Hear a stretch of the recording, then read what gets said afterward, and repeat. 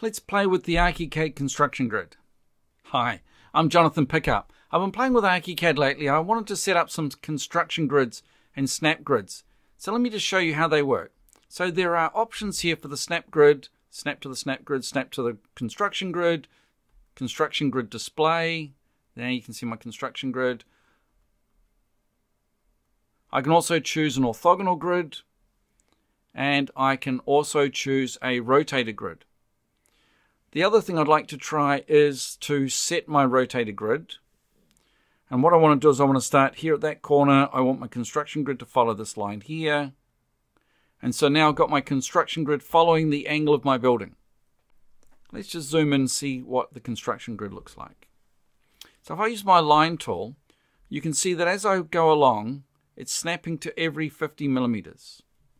Let's have a look at this. We're snapping to our snap grid. If we snap to our construction grid and draw lines, you notice it's drawing every 2 meters and I can't draw in between. If I want to draw in between, I need to snap to my snap grid.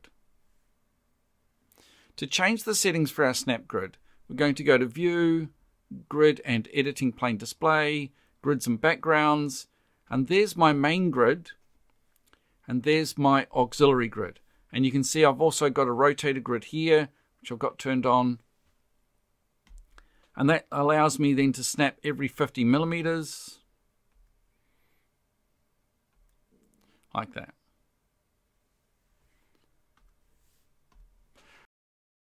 If you need to have a construction grid, try turning on the construction grid, try snapping to the construction grid if that's what you want, or snap to the snap grid.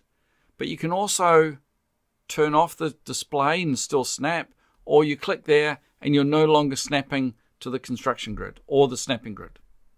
Hey, thanks for watching. Hope you enjoyed that.